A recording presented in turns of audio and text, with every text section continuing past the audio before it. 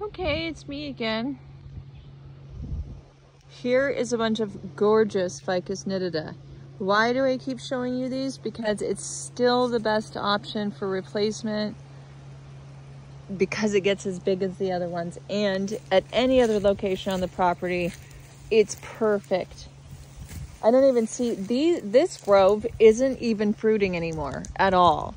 So not only is it a smaller berry that drops hard to the ground, it has a much shorter season. Out of all of the ones I've seen, this one's totally on his side, of course, but he would be beautiful tipped up. There's a gorgeous one back here. Really nice tree. It's hard to see.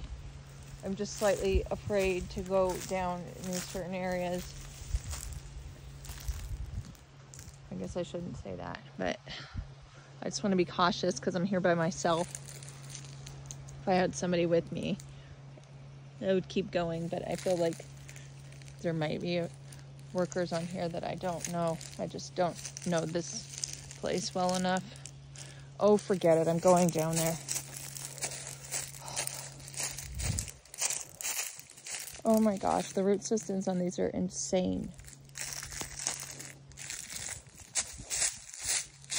God.